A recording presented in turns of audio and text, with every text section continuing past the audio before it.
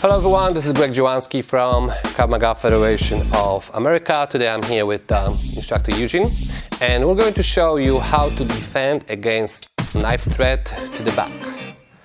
Ready? Let's go.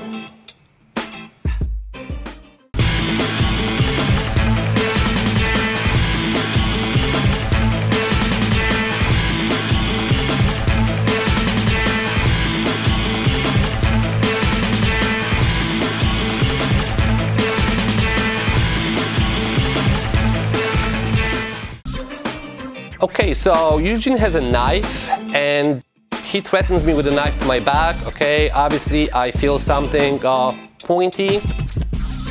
What I'm going to do is I'm going to look. Okay, it's a knife. Now I know it's a weapon. From here I'm going to turn. One with the punch, knee. I come with the knee to the groin. I hit. I come for his hand. Grab over his hand, I'm grabbing the knife, I slide my other hand on his wrist, I do Tai Sabaki. From here I have him in reverse cavalier. Okay, from here I can kick to the face, I can bring him down to the ground, and I can disarm, cut if I need to.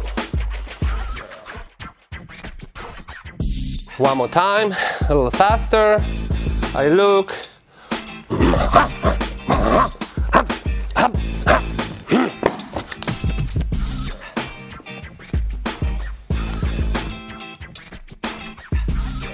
Okay, thank you for watching. I hope you enjoyed it. If you did, give us thumbs up.